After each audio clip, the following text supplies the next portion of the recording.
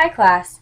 Because I've received some question as to how you go about inserting your last name and page number at the top of every page for your final essay drafts, I wanted to take some time and go over this process with you in Microsoft Office 2010. Do keep in mind that this is a necessary component of MLA formatting, so you want to make sure that you're doing this for all of your essays. To begin, you should click at the very top of your page in the header area. Go ahead and double click there, and you'll see that you have a cursor where you can now make edits. Your last name and page number should appear on the right hand side, so you'll need to return to the Home tab and select Right Align. Now that's moved your cursor. Go ahead and type your last name followed by a space, and then you can return to the Header and Footer tab under Design and click on where it says Page Number. Here you want to insert the page number at the current position.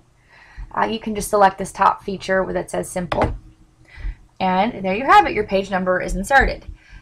If you'd like to make any changes in font size or font style, you can go ahead and select your last name and page number, go back to the Home tab, and make those necessary adjustments. Leaving this in Times New Roman 12-point font is fine, but if for some reason you'd like to make it just a tad smaller so that it's not so obtrusive, go ahead and do that. Here I've made a change to 11-point font. Once you're all done, you can double click on the main text in the body of your essay, and if you scroll down and start a new page, you'll see that each page that follows will automatically populate with the last name and page number. This makes the process easy and quick, and once you know how to do it, you'll make sure that it's done every time.